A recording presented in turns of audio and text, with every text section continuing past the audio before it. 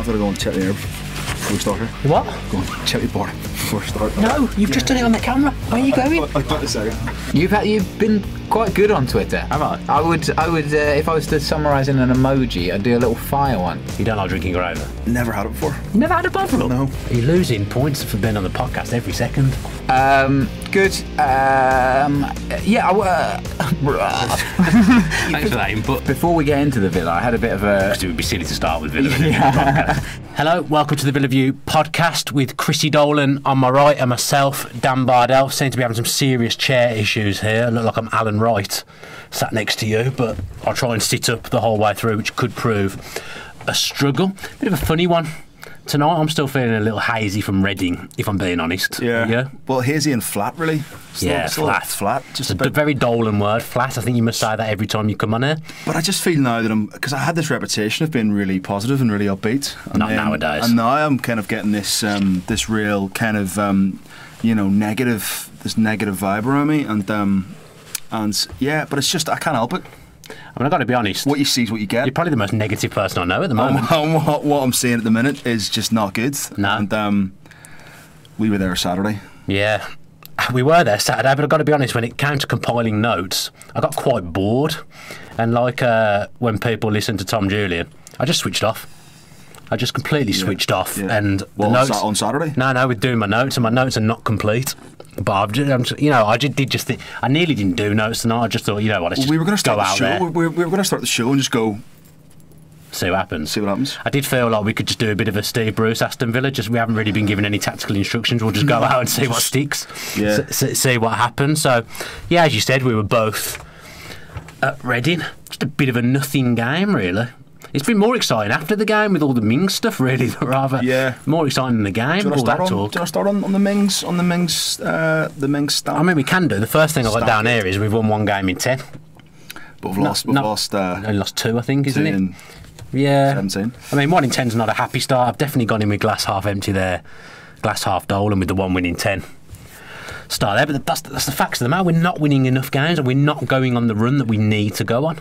And I'm not getting on Smith's back here, and I'm not for a second saying that I'm against them, because I'm not. You're very pro Smith on this channel, aren't we? Very well, yeah. But I had a kind of an epiphany on Thursday night. I was watching some pre-match interviews with Sarri. Yeah. And he was talking about being given time and about being given time to create a philosophy at a club, and everyone bangs on about the Sarri ball. Oh, you talked on about this in the train, didn't you? I just think vaguely recall. I just think he sort of talked about the top 3 clubs in the country at the minute being Spurs, being Liverpool, Man City and Spurs. Yeah. And then he spoke about, okay, how long's Klopp been there? 3 seasons. 4 years. 3 seasons. This is his 3rd full season, or 2nd full season. And where are they now? Top of the league. Yeah, they've had a little blip, but he's created an identity. I mean, this blip with Liverpool was making me laugh. Having a bit of a blip on their top. That's 1 game all season. I know. I love that kind of blip. And then Pep, didn't win anything in his first season. Had a very average first season for his standards. Yeah. And now look where they are. They've got a complete identity. And then Tottenham, they haven't won anything, but with the money they've spent and the budget they've had, they're constantly top 2, top 3. And they play some great stuff, and they haven't signed anyone in 2 transfer windows, which is a first. Yeah, I can't think of many clubs that have done that. Yet they still are there or thereabouts. But I just think with Smith, I think we have to give him time. I'm completely Smith in, Dean Smith's Clark and Blue Army, whatever you want to say.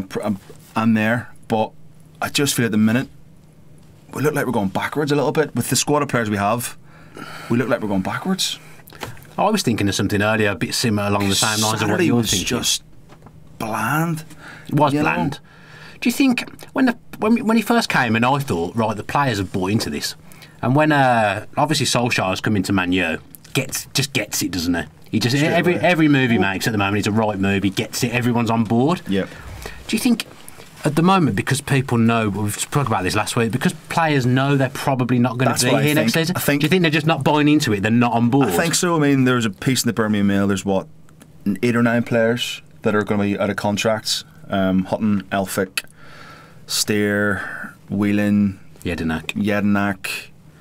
I mean, There's more. There's more, but I can't think off the top of my head. But I think when he went in there, there was no talk of a philosophy or a future or a blueprint. It was like, right, let's just get going.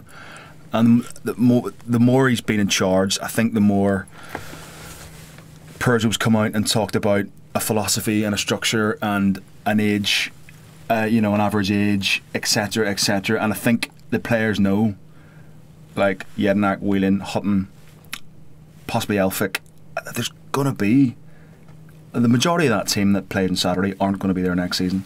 You think the majority? Elphick, Hutton, Whelan, Jednak came on. Tyler? I think Tyler will be there. Don't know. He must have a couple of years left, Tyler, on his contract, I would think. I don't think, and I think they know that, and I think we've kind of. Tammy won't be. And you could, but he's playing for possibly a Chelsea contract, so he's still playing for something. He isn't playing to stay at Villa. He's playing to further his career.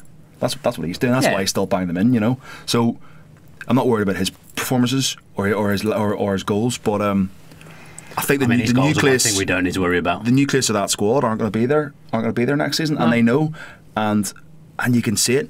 Do you think they would have known that when we were flying? They must have known that then. They must have had an idea. It's like anything when you get results. There's no talk of the future. There's no talk of next season. There's no talk of if we were still carrying on playing the way we played under Smith when he first came in, there would have been no issue. There'd be no problem at all. But the fact that we're not winning games, we're drawing games, we're still conceding games, we don't look as exciting, we don't look as attractive on the eye as we did. That's when the questions by the fans start to get raised. And Saturday was awful. I mean, it took from what I can remember, it took El Ghazi. I'd be surprised if you can remember 82 minutes to make a driving run towards the corner flag and whip the ball in. And what did he did? Tammy almost went 1-0. I was saying to you, just drive, just make a run, because we were right there. Just drive at the defender, make the defender think, make him bring it down. That's what Jack does so well. He just gets the ball and he just runs. He just drives forward, and that's when he gets taken down. He doesn't cut inside. He doesn't cut inside and stop and play it back. He just drives, and he makes the killer pass at the last second. And El Ghazi did that once in the entire game, and it was almost effective. And that's what we weren't aggressive enough. I think that's a valid point, actually, because when everyone talks about missing Grealish and Twanzebe, and we've done that to death, I don't really want to talk about that tonight, if I'm being honest.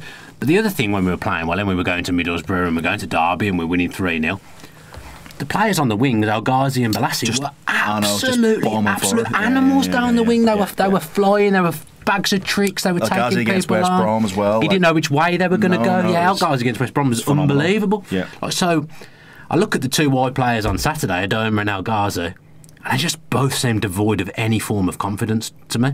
Adoma can be hit and miss anyway. Yeah. But El Ghazi had a lot of ball in that second half. A load of ball. And he just looked nervous and tentative. Yeah. And a little bit afraid. And what we were asking today isn't rocket science. You get the ball and you just go forward. You just drive. I mean, I will say he did try and take people on, but invariably he'd get tackled when he did. But he kept on coming inside and playing the wrong ball or the wrong pass, or the wrong layoff. It's not rocket science. You just drive at the defence, and if they bring you down, well, then you're going to earn a free kick. And then we've got the height and the presence and the creative ability to whip a great ball in, and I've just seen this season we score a lot of goals from set pieces. I mean, we nearly scored one from a set piece in the first half. Elphick, on Saturday. I didn't even see that either. I was like, I mean, where were you, mate? I was there. I saw it. It's like hit the bar. I didn't notice that. Yeah, that definitely happened. I've seen it back, and I can confirm I saw it at the time as well. Are you a bit worried that we're quite reliant on crosses? And we were scoring a lot of goals off crosses, but they've dried up slightly now because we're having games where we're drawing 0-0. We haven't got the energy in the middle of the park. But apart from McGinn, really, we haven't got that. But Connor's full of energy. Connor is, he is but he's not a crafty player. He's not a silky player. He doesn't beat three men. Neither does McGinn. That's what I'm saying. I know. So we haven't got that. We haven't got that in the middle of the park to play through the middle.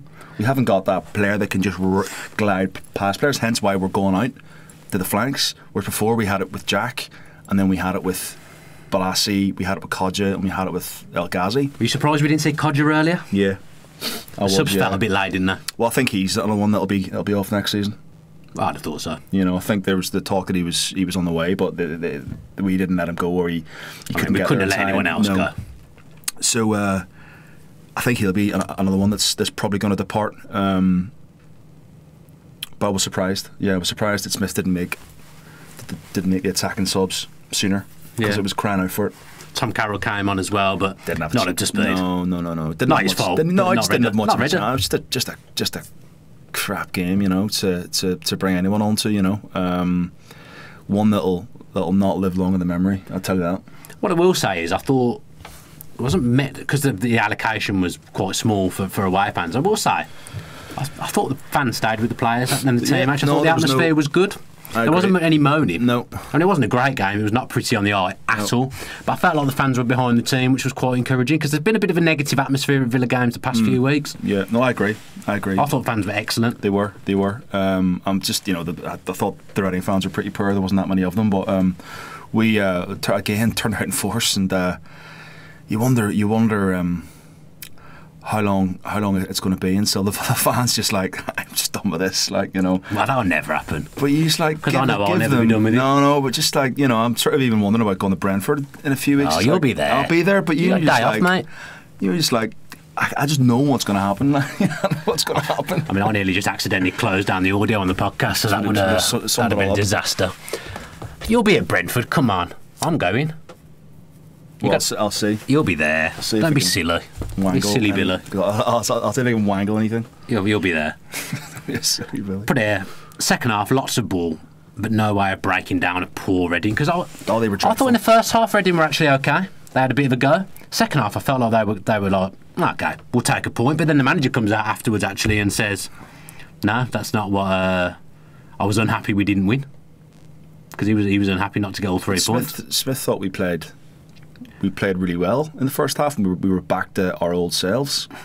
Nothing I've seen in the last few weeks has made me think agree with that at all. Fans at half time on the concourse, Aston, thought we played really well in the first half. I mean, let's bear in mind he'd been drinking for 48 hours. I thought we played a lot better in the second half, personally. We kept the ball a lot better in the second half. You stayed in the concourse, actually, but the second half I was out at the start. We did start the second half with good intensity. In the queue for the loo. Okay, but we started with a fierce intensity. I would say we were up for it that first 10-15 minutes, and if we'd have got a goal, I think we'd have gone on and scored a few more. I think, definitely. The goal invariably doesn't come. I've used that word a lot tonight. Invariably. Their keeper was good. You know, I think they got him on. Did they get him on deadline day from Arsenal? Yeah, he was definitely previously at Arsenal. Martinez. He's a decent goalkeeper. Very, very good. Great save he made from Tammy Zetter, but that was about the only chance. Better than their previous goalkeeper who's played for Arsenal, Manona. He's a bit of a clown, isn't he? Yes, he obviously didn't play. Yeah, but we did get a clean sheet. As I referenced. You were very excited to have a photo after the game. A little bit too excited, if you ask me, but you wanted to celebrate the clean sheet. I was about the clean sheet. The fact that I thought Mings was a beast. He was a beast. He was properly solid. As Villa debuts go, that was a decent debut. As good as I've seen, you know. I mean, he can walk off the pitch. Him and Alpha can walk off the pitch. I thought Kalinic had a really solid game. Kalinic I was impressed with. So, if we have to take positives, the negatives over the last few weeks have been bad in defence and shaky goalkeeper. I thought the keeper was very, very solid, and I thought Mings was a good 8 out of 10. And I thought Elphick and him really sort of complemented each other very well. Yeah, I saw a few people saying obviously they'd played together before at Bournemouth, but they hadn't. No, they'd played. They just missed each other. But they were in and around the club together, no? I think Mings must have joined while Elphick was still there, but I'm almost 100% sure they didn't play a game together. Okay.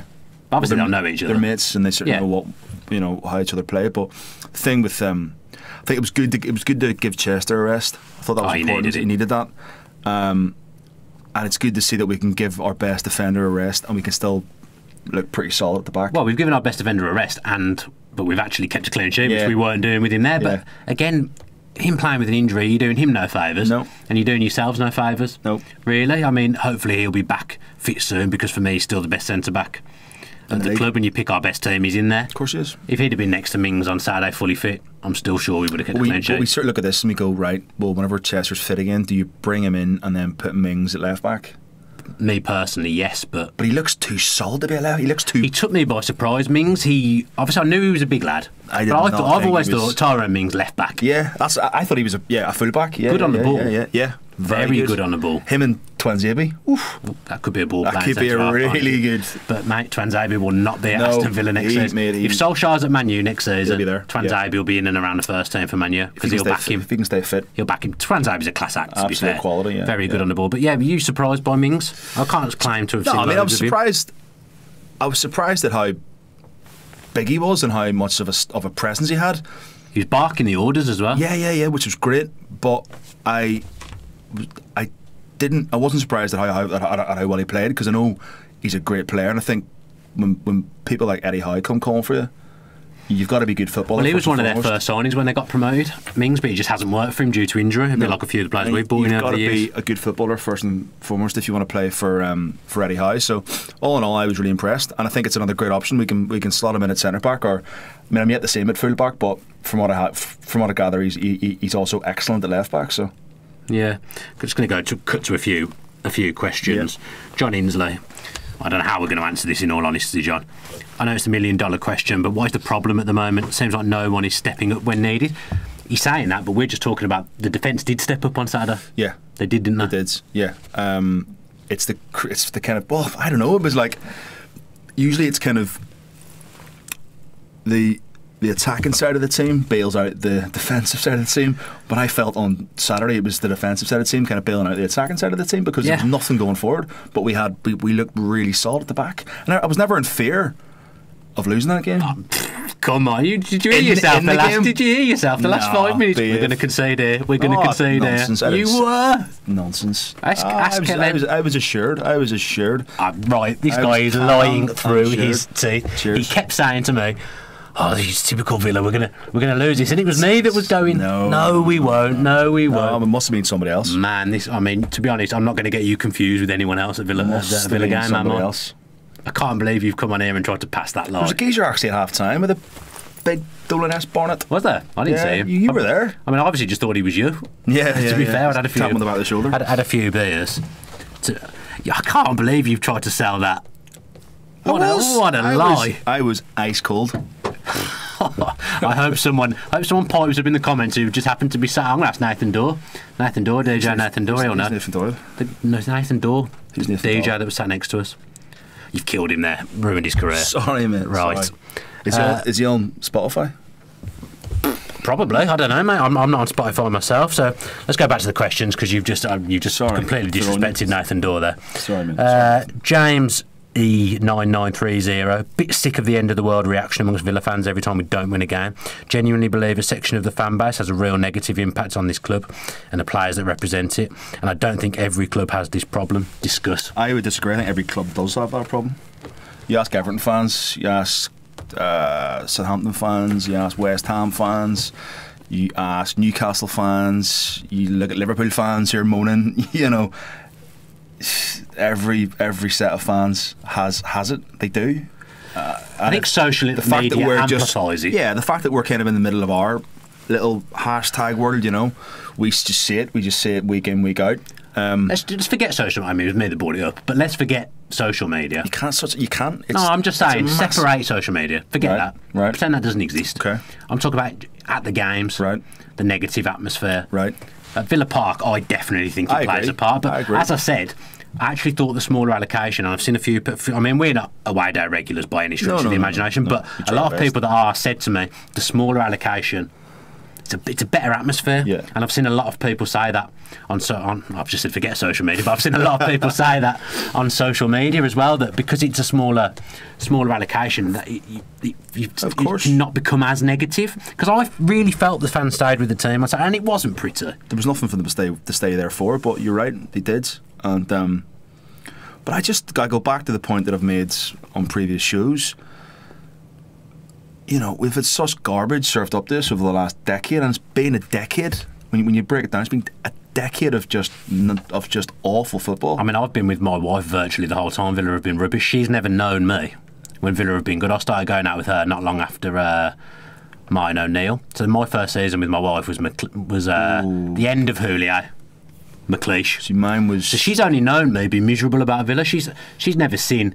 Why? She must wonder what's Dan like if Villa are good. Whenever we went like 7 away games in a row. And I mean, it's amazing. She's amazing. She stayed with me. Absolutely. I mean, a lot of people tell me I'm punching above my weight anyway. Well, but it's amazing she stayed with me because she's never known what a happy-go-lucky guy I can be, because the whole time I've been with her, my football team's been a travesty in the main. Yeah, my missus had probably 2 years of O'Neill. Yeah, so she knew you when it was good. She kind of knew it when it was semi-decent. Although the first game... I'd like to have known you when Villa were good, because obviously I didn't know you then.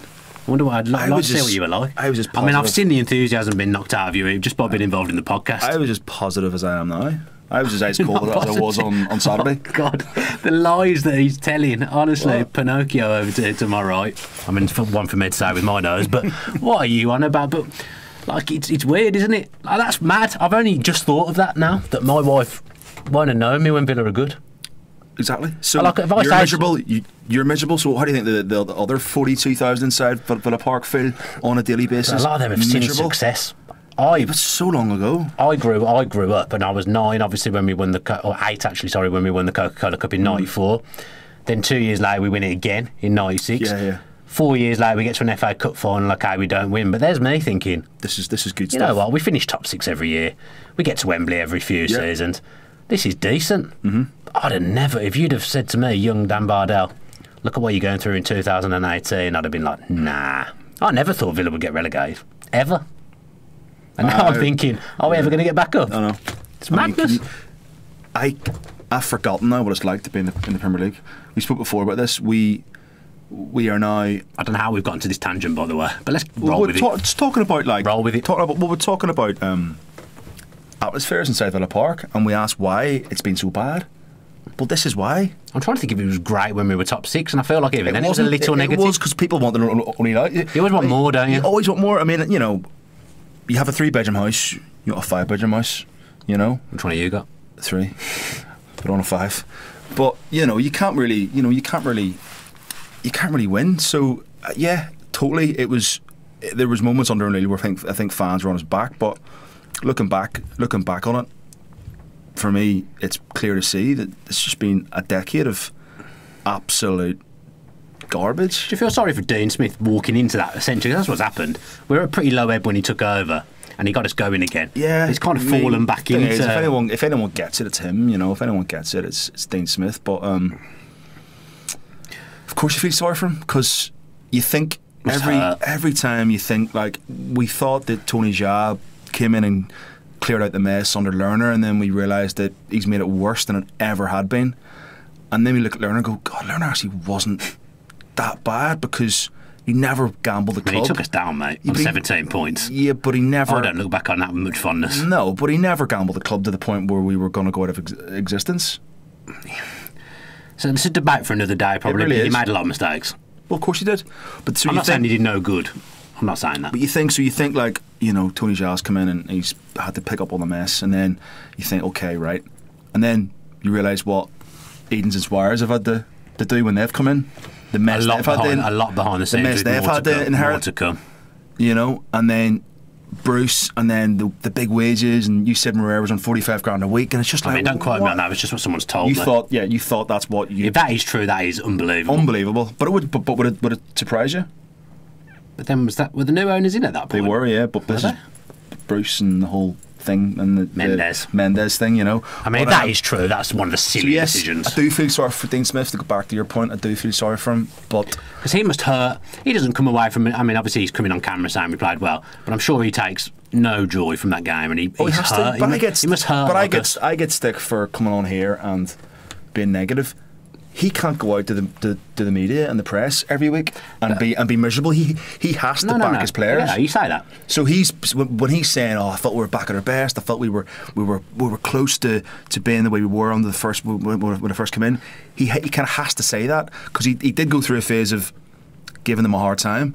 That's what I was going to say. And that's not going to in the end get you anywhere. But I'm just playing devil's advocate here. As we've said, and I don't need to keep justifying it, we're very, very pro Smith here in this podcast. But when we were winning games, he was coming out and saying, I think there's things we can improve on. His interviews were very refreshing. Yeah, because whenever you win 3-0, again, it's gone back to it's not. He's not doing that. But when you win 3-0, you're like, you kind of thought we played well on Saturday because we didn't. We had in spells we might have done 15. I think 15 minutes in the second half we were good. But I didn't see what he saw. I didn't see what he saw in the first half. If I'm being honest, I didn't either. when a few fans have brought that up on the questions. Have they? Yeah, it's like what I missed that. what did he see that we didn't see? If you scroll down, there was a couple of sort of Dean Smith post match interview questions. And I agree. I don't know what he saw, but I thought we were a lot better in the second half. And if we're going to take a positive out of that, it's Mings and it's the clean sheet and it's Kalinic. Kalinic, I've got to say, going back to Kalinic, because I don't think we spent enough time talking about it because we ended up on some weird tangent. But he was very assured, wasn't he? I thought he was. He wasn't the goalkeeper I saw at Villa Park the week before. He was coming out and dealing with things. I like that in a goalkeeper. I always think if you're a goalkeeper, if you've come out and been assertive, but you've made a mistake, I can forgive that. Yeah.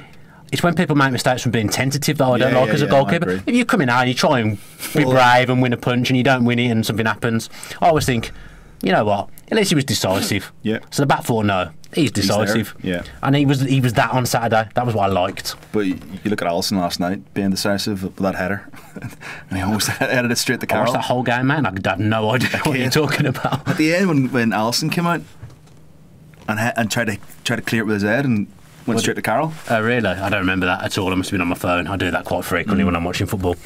But no, you're right. I think, and that's been the problem with Nyland and Kalinic in his first couple of games. There was a real lack of intent to come for the ball, and then when you start flapping around on your line and you come and you go back, then you just look silly and you give no confidence whatsoever to your back four. One criticism of James Chester, who obviously we love, is he's not really that vocal. No. Do you think maybe Kalinic benefited from having two vocal centre halves in front of him? Because as we said, Mings was barking the orders. Elphick chucks the orders around. Yeah, but Elphick's been there under Chester as well. Elphick's been there. But I'm saying having two that were organising. I'm sure he did, but it shouldn't make a difference. He should know. Yeah, I mean, really, the goalkeeper should be leading it. I always think. Look at Jamaica. All the great goalkeepers talk and bark orders, When I play five-a-side in goal, I like to organise from the back. I mean, I've gone back to outfield nowadays, but sure you do. When I was in goal, unfit, I used to like to try and organise from the back, let people know what's going on. Well, they always say the best captain in a team should be a goalkeeper or a centre back because you can see the entire pitch. Someone's asked about the captaincy. Actually, and I'm struggling to find who is that. What did you make of that? Because I think we were surprised that he had it over Elphick. But then somebody said, so the question was, is the captaincy nowadays a bit of a, it doesn't really make much of a difference who's actually wearing the armband? And you look at last night, at one point didn't Cresswell have the armband? And then you see Snodgrass, I'd imagine, giving it stacks and barking orders. Do you think that's longest serving player? I think that's and that's why Hutton's got it. That's to do with a respect thing of being the longest serving player. And he probably would be in that squad, wouldn't he, Cresswell? What? Yeah, I'd imagine so. Because he left. I remember hearing Mings saying that he left Ipswich just before he had left, so probably 3-4 years ago. Okay. He was definitely there under Bilic. So yeah, I think that's what it is. Because it was funny just seeing Snodgrass last night, and you missed that, just that sort of, really getting stuck into it. And so I mean, Hutton. I think Hutton's pretty vocal. Hutton got in the team of the week. Did you see that? Yeah, I saw that. Yeah. I mean, I can't remember sitting there. I didn't sit there thinking he had a bad game at all. But I don't remember sitting there thinking he was really good today, like I did with the two centre halves and the goalkeeper. Yeah. What do you think that's about? I'm sure it's down. Well, it's a number based thing, isn't it? Yeah, stats. So it could be a touch thing, or it could be a dribble thing, or it could be a completed most passes. I don't remember thinking he had a bad game, but I don't remember sitting there thinking. He didn't stand out. No. Someone's said here, Mark Parry, you think that Dean Smith might have three at the back in mind, using more attacking-minded wing-backs as an option? I mean, he won't be doing that this season. Just might explain bringing in two left-footed centre-backs, even as a plan B. I don't know, just a thought. He needs to bring his own players in first. I like three at the back. Have we ever played it? Oh, we have played under Gregory and Little. That's so far back, I don't remember. I mean, we've played it in panic scenarios over the years. When the manager's on his last legs, they tend to go to three at the back and it not work. Did Bruce did it for a little bit? You tried it. Remember when we had Samba Chester and John Terry? Yeah. That didn't work. No. As a three at the back. No. I always think managers do it when they can't think of anything else. But I think utilised correctly, it can be a dangerous system, as we saw with England in the summer. Yeah, and it's what. But you have to have the right wing backs. You have Yeah, to. and I don't think we've got the personnel at the minute. So for me, But next season, long term, do you think if you get obviously the new guy, have to Frederick see Gilbert next season? I'm surprised that he's gone back, but I think I can see why. I think there's a lot of behind the scenes issues with that. The FFP and maybe a respect thing from the point of view that he wants to help his current club out, but it's all about who we get in. It's all about. I mean, I'd love to see modern day fullbacks at our football club. I would love to see it because I haven't seen it in years. I've not seen a proper, apart from Ryan Bertrand, Kyle Walker and Bertrand. Walker was the one that, but again, that problem of you bring in a player, they do well, and they go off and loan. I mean, Bertrand didn't do great, to be honest, but Walker did well. Walker was fantastic, and then that made his career, really. Yeah, of course. I mean, yeah. Now he's playing at the best club in the country, the feeder club. Yeah, I would love to see mod. I mean, who would you, if you could bring in two fullbacks, anyone? Or no, from the Championship, let's say. Yeah, from the Championship. Who would you bring in next season? It's an easy one to say, but just Rico Henry. From what I've seen of him, he fits what you're saying. He's athletic, he's pacey, he's good on the ball. He knows how to play under Smith. He's been with Smith at Walsall and Brentford. Yeah. Brentford playing what I would class as being the right way. Yeah. So he'd be one. Obviously, we've bought this Gilbert to play. Have you had a chance to YouTube him or anything? I saw a video. I mean, we could put together a podcast best bits and we'd look unbelievable on YouTube. Yeah, of course. But the reality is it's probably bang average most of the way through. As did Kozak and Hellenius. Yeah, but you see a video of him and he looked very good. But I think this is where I think Bree going out on loan. I think that's to get him playing, and we'll come on to the transfer window. Yeah. But I think they're the two for right back next season. Al Mohammadi will rock up at Sheffield Wednesday in the summer, I'm pretty sure. Of course he will. And then it depends on Neil Taylor, and depends what we do. If we get Mings and he ends up as a left back, you'll see another left back come in for sure because you need two players. I mean, it's all looking really good for next season if you sort of break it down, and you can see that there's a plan in place, a real structure and a real plan. I think the amount of loans players that we sent out on the final day was pretty clear. Yeah. To the way he wants to go. He wants to get these kids football. Hitzelsberger's Sausage, sorry to interrupt you, he said, great show, guys. I mean, he hasn't watched it yet, so it's a good prediction there. Despite the lows of our league position, are you positive, like me, for the obvious shoots of transformation that will come with the changing of the guard come the season's end? I think I am. I think it's... I am, but... with the out-of-contract players, I think it's a good time to have someone like Dean Smith. Whereas if those players are out of contract and you haven't got what I would perceive as the right manager, it's dangerous. But Smith, when he was at Brentford, his first pre-season, he binned so many players off and he brought in 18 new players and just drilled them. That can go either way. No, but I remember watching a documentary on Brentford's pre-season and they were drilled. They knew what they were doing. Was this... It was on Sky. Because this was after Warburton, wasn't it? And then they had this new... They've had a few other managers possibly before Smith. They had this new... Brentford had this kind of like stats thing that they brought in, didn't they? And it was very much buying players on a stats... I mean, it's not gone badly for them, has it? No, it hasn't, and they're picking up again. Yeah, they look good at the weekend. 5-2. Do you see some of their goals? No, I haven't seen it, no. Unreal football. Just in time for Villa to rock up at Brentford next week. Of course. Of course, naturally. Why wouldn't they start playing well just before Villa are about to go there for their annual hiding? We tried to talk Kevin around, didn't we, about giving his brother a ring and giving him one more year. You were going, yeah, but he deserves to play at the highest. I was like, would you shut up? Oh, I don't want to get into that. We're leaving Grealish today. I don't want to shut up. I don't want to get into it. Funny how you remember that, but you don't remember yourself sitting there at death's door in 90 minutes. Giving it stacks about, he deserves to go there bigger. I was like, would you just keep your mouth shut? We'll talk about that in a future podcast. I'm just being an honest guy, mate. I'm an honest person. I try my best anyway. So if he goes to summer, I mean, it's his fault. In reality, my opinion is completely irrelevant. You think Jack Grealish is going to say, if Dan Bardell thinks I should go, I'll probably go. I think you will. I think you're that influential. Well, it's very kind of you, but I think that is completely false. We've managed to get through half an hour without mentioning the thing that's been all over Twitter. Talking about the worst game we have had in a long time. Half an hour's worth. It's not bad, is it? I'd like to say it's the worst game down, but I'm pretty sure I've sat through worse at some stage in the last few years. 4-1. Yeah, there's been... Oh, yeah, that was the... I think my view of that Sheffield United 4-1 defeat is tainted by the fact we somehow managed to get some good videos out of it. But the Mings stamp, I mean, somehow we've managed to sit there and not see it happen at the game. Because it was like 8 minutes stoppage time. We were like, 8 minutes? Where'd that come from? because you kind of saw him on the floor. You thought, oh, he's picked up an injury, like as you do. I don't even remember there being a stoppage. I mean, she's not a good seller for me and you on Saturday, to be fair. Well, we were just sort of like having a laugh, but I don't remember it at all. Looking back on it, I mean, I know the Quest highlights, they cut it out because it was a bit gruesome, but I mean, his face did not look good. Oh, it was horrendous. It was horrendous. I mean, if you think there's some unpleasant scenes in that booth, you want to see that picture. Really was not good. But you can see Mings. I mean, the reason this is going on is because of what happened when he stayed on Zlatan. Yeah. Again, did he get charged for that? A 5-match ban, mate. Did he get a 5-match ban for that? I mean, that wasn't great. But you know, so that's. I mean, you can't not have that in your head when you're looking at this, because it's similar. Well, it's identical, but he didn't. There would look to be absolutely no intent in that whatsoever, and straight away he went back. He knew he had obviously stood on him, and straight away he was like, you could see him. He was worried. He was like visibly worried. I always think a player might intentionally like leave their footy, and they might intentionally like stamp on someone's leg or something. There's no way a player goes out to intentionally do what's happened to Oliveira's face. Unless you're Roy Keane.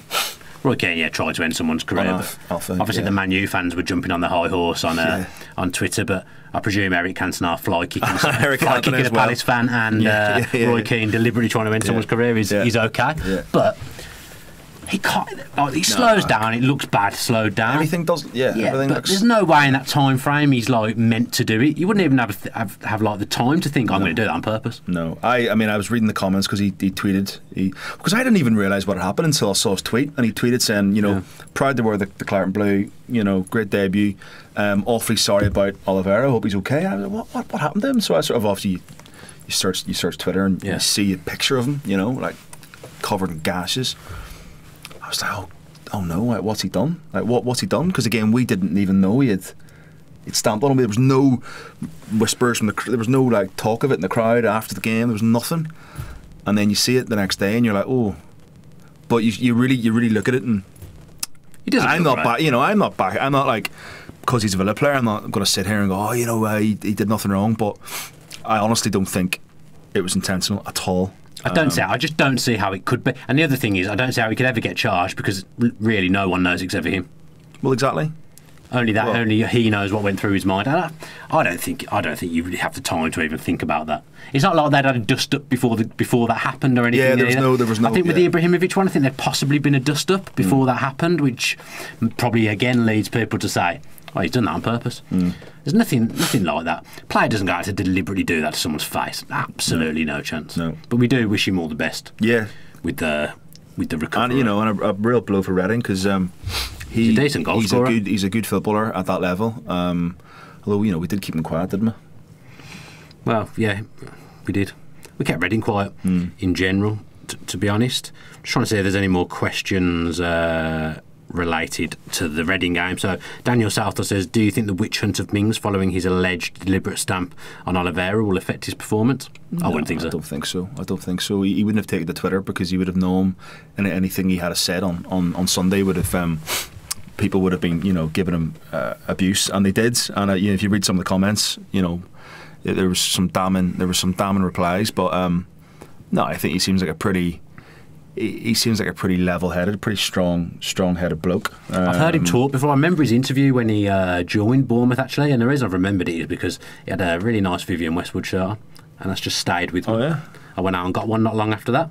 Well, the white one with the big silly collar? Brown buttons, yeah. I just remember thinking, though, during that interview when I wasn't looking at his shirt, he speaks well. He does speak very well. He's very level-headed. He used to be an accountant, didn't he? I don't know. Good knowledge from you. Yeah, he didn't get that in the notes for me, did you? He used to be an accountant. He only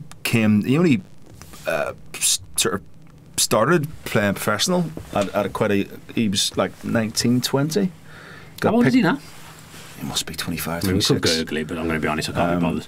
No, he's a very intelligent guy, and speaks very well. Certainly for me, if he stays with us, you could see him being a future captain. Yeah, I was very surprised by the vocal presence of the lad. It was a great debut. Impressive debut. Yeah. Let's move on from Reading now. I've had enough. Yeah, me too. I think I've said everything that in my very brief notes. I think we've covered everything, but we probably did that in the first 5 minutes.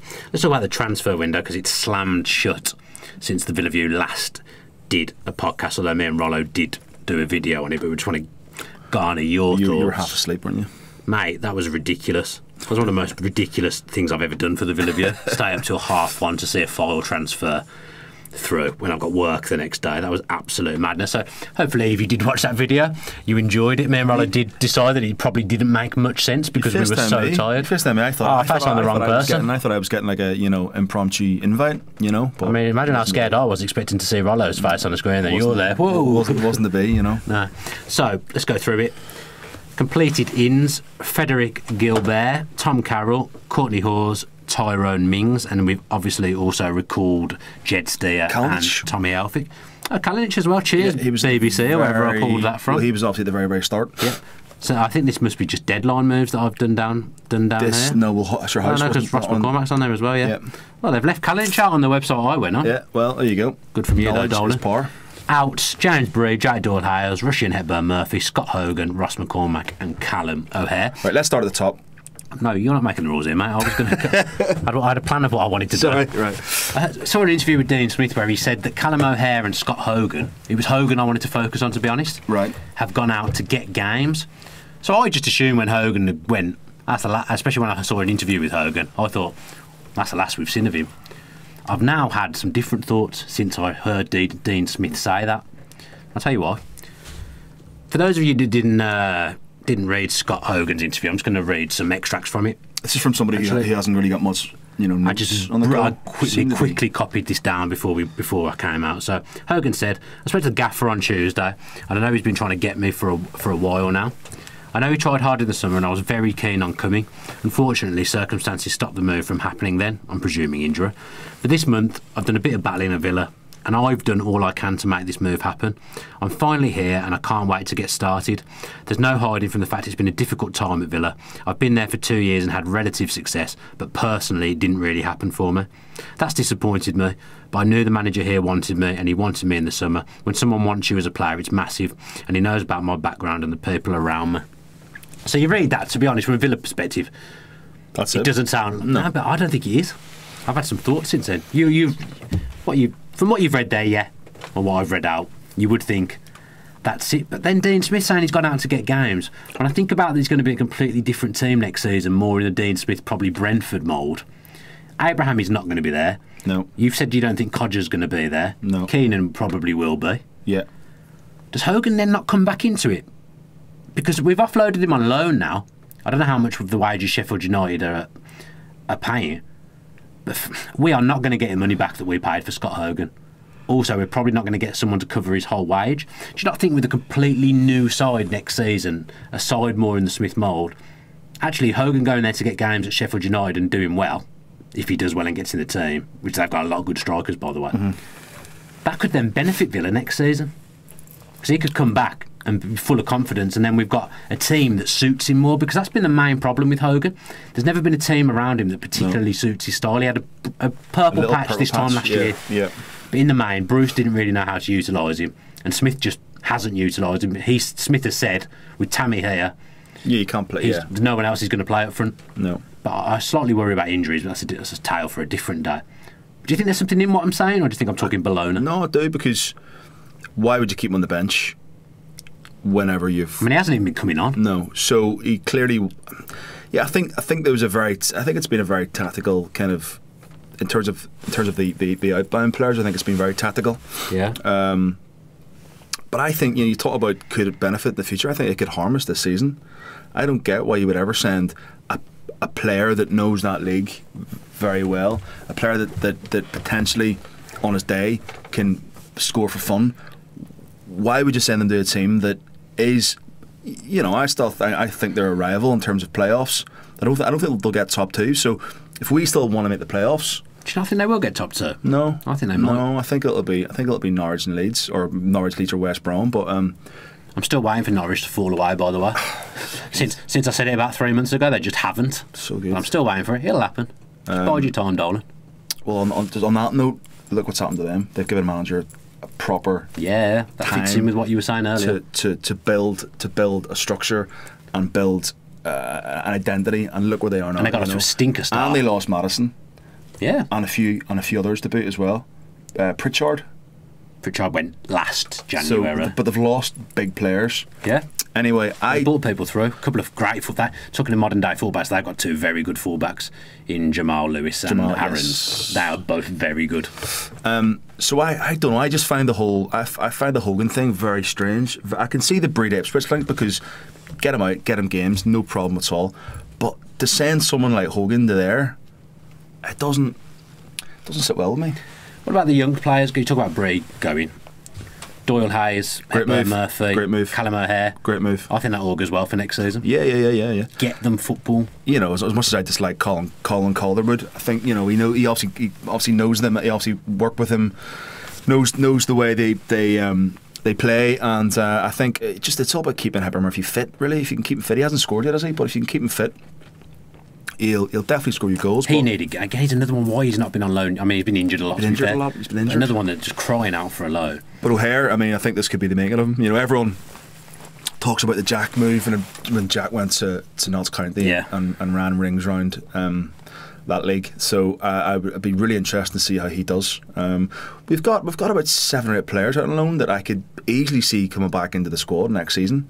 Have I tempted you around for Scott Hogan now?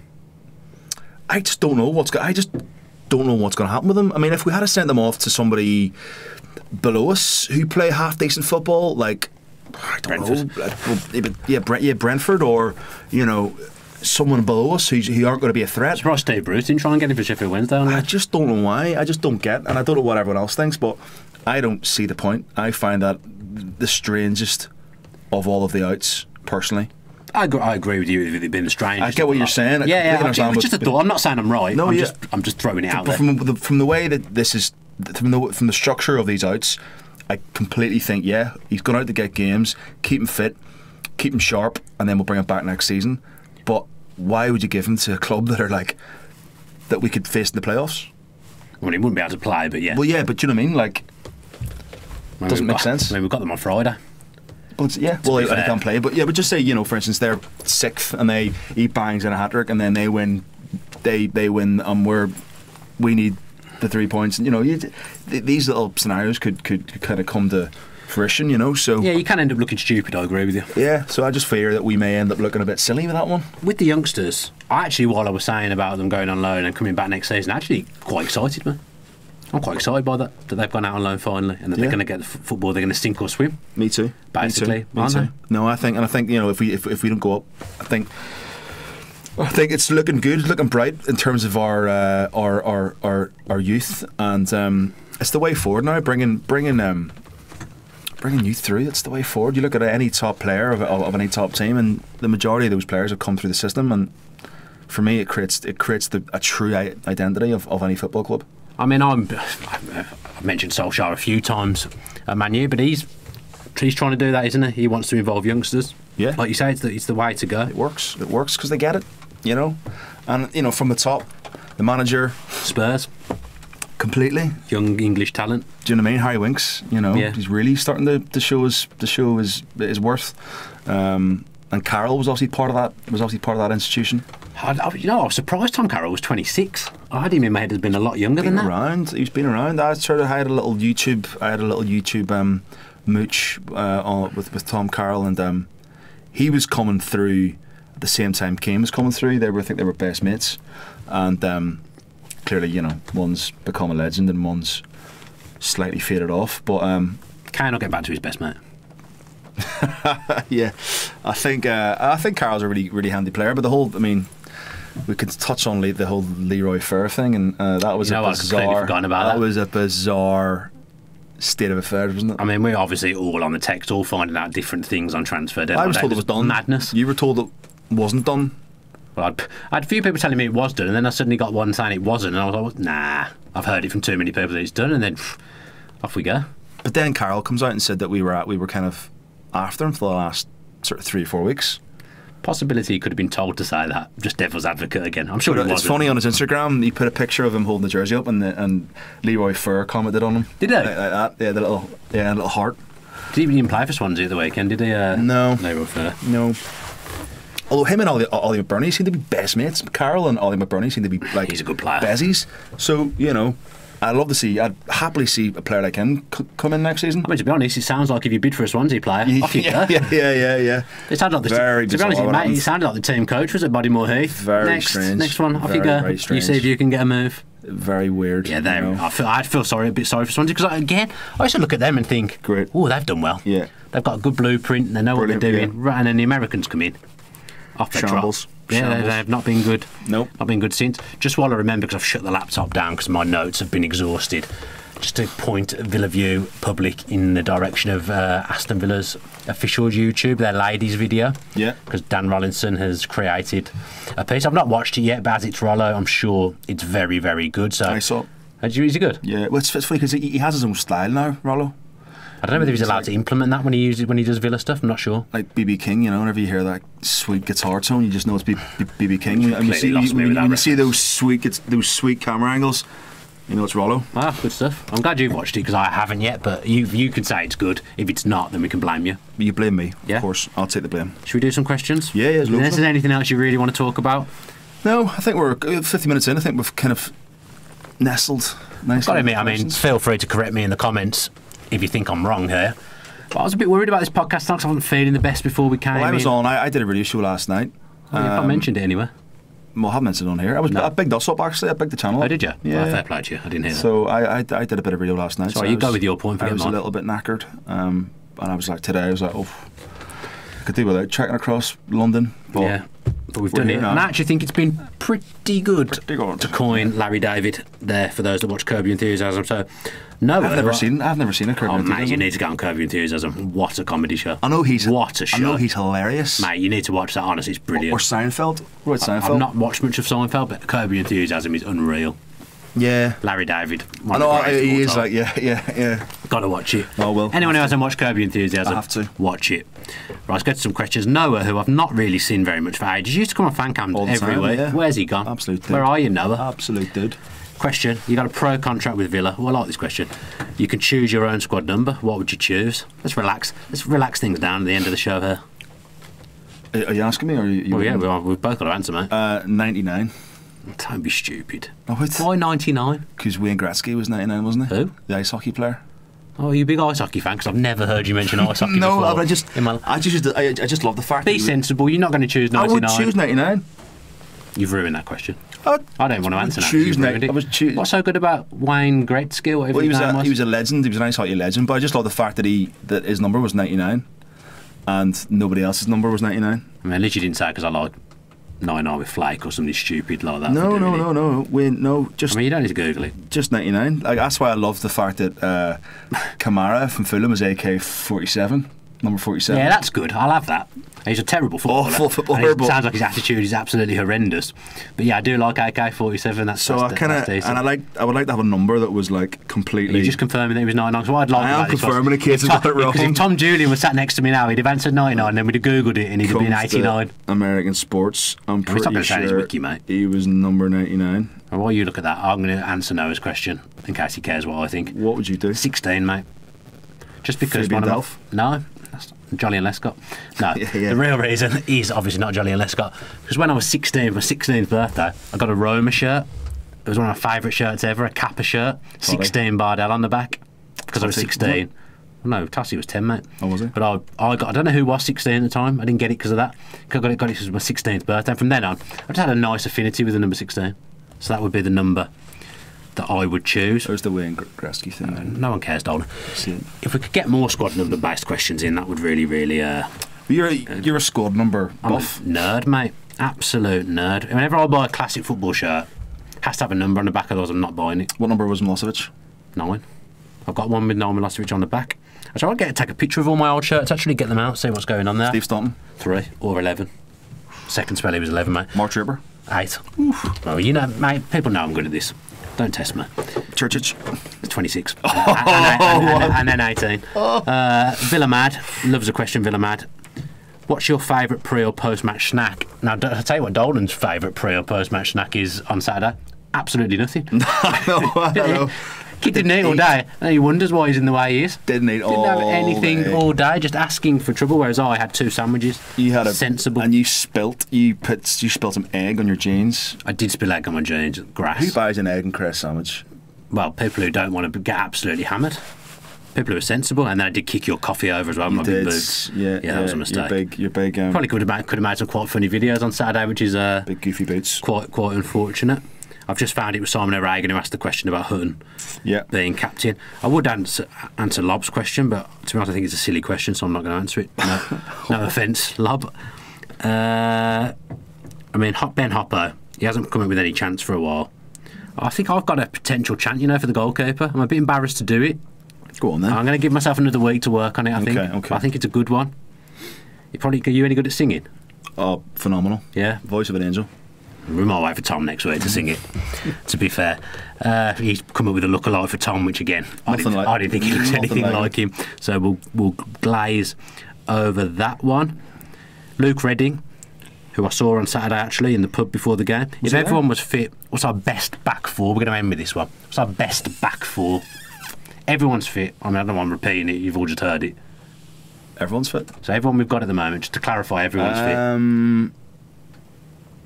I would... I'd bring back Bree. No, ignore Bree, he's not there. Okay. Well, then you're going to have to go with Hutton, Twanzebe, Chester and Mings. Do you think maybe when Twanzebe's back, he might go to right back? No, I know he didn't do very well there in the Bruce. But do you not think under a more attacking brand of football he might be a bit better? Could be. Again, I'm just throwing things out there. See, I love Melberg, but he was never a right back. I think there was Quellar. We had a great spell with playing centre backs. Only loved that, and he was just awful on the ball. I think if you had a left back that was excellent going forward, that kind of works because it sometimes evolves into a back three. We had Boomer, didn't we? He was just Boomer was great. Phenomenal. He's not been replaced. Phenomenal. Properly. Yeah, Twanzebe right back could be a good shout. I'm just throwing it out there. It wouldn't be my pick. But for me, you're playing four centre backs across the back. I'd pick the same back forward, yeah. Hutton, because he's the only right back we have at the club. Al Mohammed. Yeah, you go Hutton. Actually, I forgot about Al Mohammed. First delivery, Al Mohammed. But you first defence. Doesn't take much to change your mind, does it? I'm going to rewind that. I'd do El Mohammed right back. Okay. I think going forward, he's better on the ball, and he doesn't get enough credit for his assists. He's low on confidence at the moment. But he's low on confidence, and he's prone to a mistake. But so is Alan Hutton. He put out quite a weird tweet, El Mohammed, on Saturday. It was like just a load of emojis. El Mohammed. I don't follow. I felt like it was like, I'm not playing. Like sarcasm. I could have completely imagined this, by the way. If anyone did see that, let me know in the comments. If I did see that. Two, what it meant, because I couldn't really work it out, and then a lot of the replies were in a different language that I didn't understand. He's got like 1.5 million followers on Twitter. He's huge. Big in Egypt, mate. Huge. Big in Egypt. So you're back four then? You're back same as you did at first, Hutton, but I'd have Hutton. You'd have Hutton? Yeah, I think Hutton, Twanzebe, Chester and Mings. Obviously, yet to see Mings at left back, so we don't know. But I'm obviously yet to see Courtney Hawes in action as well. I don't really know much. I've not seen him play very much. Didn't have a great debut, but I think we can forgive him. Coming onto the wreckage at Wigan, I think we can probably forgive him. Don't be one of those fans, Dolan. No, just forgive him. Sorry. I always hark back to it. My dad always tells me this story. Hugo Ekiog apparently had one of the worst debuts you will ever see. Ever known to man. Apparently he didn't even look like a footballer. Honestly, people will talk about it. He'll go down in folklore, I think, because I've heard it off lots of people. Who was his debut against? I don't know, but apparently he was horrendous. Yeah. But then he turned into one of the best centre halves I've ever seen play. Yeah. Rest in peace, Hugo. Got him on the back of my shirt this season. Still think about that a lot. He was a phenomenal defender, but got off to a bad start by the sounds of it. We've had so many phenomenal centre backs. I think we had a lot of likeable centre-backs as well. No, but quality? No. I'm saying, if you were to pick a position of favourite Villa players where you could reel off the list of your favourites, I think centre-back would probably be the easiest one. Larson, Melberg, McGrath, Southgate, Quellar, Chester, Ekiog. There's loads. I've just said there's loads and then failed to name another one. Named 7 off the bat. Staunton played a lot of time at centre-back. See, he was my hero as a kid. Well. I used to have a wonderful left foot. Ricky Shimmicker. No, wasn't up there for me, but I've probably told this story before, but I wrote, for some reason, when Ricardo Schumacher broke through, never even played a game, but I wrote him a letter. Yeah. I could probably find it somewhere in my mum and dad's loft. Wrote him a letter just saying he was one of my favourite players. I'd never seen him play. I don't know why I decided this at however old I was, 11 years old, 10. But it is. Mate, he wrote me a letter back, really nice there. Sent me a signed picture. Yeah, those were the days, huh? He went on to have a decent career. So I used to do that quite a lot. I don't know whether it's a done thing now when you're a kid, but I used to write a lot of letters to the players and get get replies back. No, I didn't do it. Rollo did an interview with Grealish for AVFC official, and he said he wrote Petrov a letter and he never got a reply. Yeah. Yeah. I remember, yeah. I got a few replies. Tommy Johnson, Southgate, Schumacher. Oh, yeah. Can't remember who else I wrote to. I just message them these days and offer them gig tickets. That's what I do. I mean, yeah, it's not really comparable to what I'm talking about, but fair play to you. You've managed to drop it into the conversation. So good. Someone did ask about your name dropping. Actually, Omar, I said, "Are you embarrassed about your name drop last week?" Who's Omar? I was going to on Twitter. I was going to reply saying which one because there could be any name drop. You're the worst name dropper of them all. I mean, I'm not. I think you are. And if I am, it's only because I've got it from you, rubbed off on me. I don't name drop. Yeah, right, mate. Let's end the podcast there with yet another lie. I don't. I'm going to call this podcast "Liar, Liar, Dolan's Pants Are on Fire." At this rate, you've told about 7 lies through this podcast. Thank you ever so much for listening to what might have been a pretty big ramble at times, but I've had a good time. Yeah, the quickest 60 minutes I've been involved in. Yeah, I was quite glum coming into the podcast, but I feel again like just doing it and talking about football. I feel like I've had a laugh, so I appreciate that. That's what it should be about. Should be a laugh. I've had a good time. Had a good hour. Probably been the best hour of my day. I mean, bear in mind I've been at work in the gym, so there's nothing great in there. No, That's probably been the best hour I've had today. Probably tend to agree with you as well. Good stuff. Thanks, mate. Been a pleasure to have you on, and thank you as ever for making the effort to come. I'm not sure why I'm thanking you because I never thank Tom. No, you never thank anyone. No, I don't. But I appreciate you coming in today because obviously things haven't been great for Villa at the moment. No. But you know what? We've dissected it as best we can. We've had a good hour. So yeah, thanks for listening and watching. If you're not subscribed to the Villa View with your post notifications on via YouTube, then if you can do that, that really helps the channel grow. And again, we've been poor with the comments, me especially. Actually, no, Tom Julian especially. Just comment below if you've enjoyed the podcast, answer some of the questions we've thrown out, give us your thoughts. On Saturday, Rollo and James Rushton have recorded a match preview tonight, very early, but I suppose the game is Friday, so that'll be out sometime after the podcast. There'll be fan cams on Friday as well. I'll be doing fan cams on Friday. I had a prior commitment. No, I'm staying down. I'm going to stay down on Saturday, see my mate. No, nothing, not my wife's birthday. So I'll be doing, she had a birthday, so she's not going to have another one in a few weeks.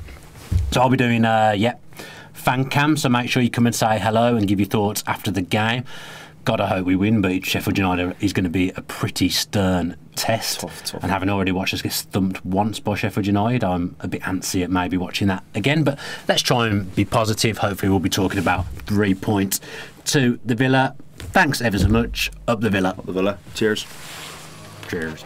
If you enjoyed that video, why not watch another? Click the video choices on screen now to go and watch them in full. Be sure to subscribe to the channel by clicking our logo there on the left. Easy peasy.